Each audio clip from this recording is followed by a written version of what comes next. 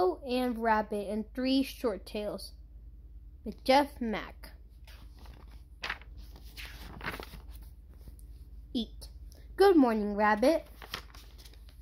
Oh boy, it's time for breakfast. What are you having, Hippo? A cheeseburger. Gross. You can't eat that for breakfast. Why not? It's not good for you. But I love cheeseburgers. Here, try this. A carrot?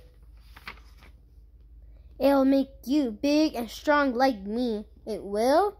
Sure, have some lettuce too. It'll make you super smart like me. Okay.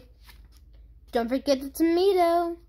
Now you have a nice healthy salad. And thanks. Isn't that better? Yes, Rabbit. Much better. Swing.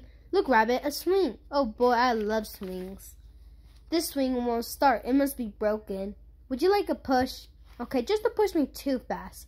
But it's fun to go fast. Don't push me too high then. You'll love it. But I don't want to go flying off. That's the best part.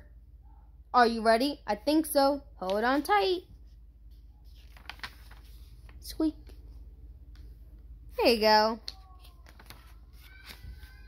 That was so cool. Did you see how fast I went? Did you see how high I went? I almost flew right off. My turn, Hippo.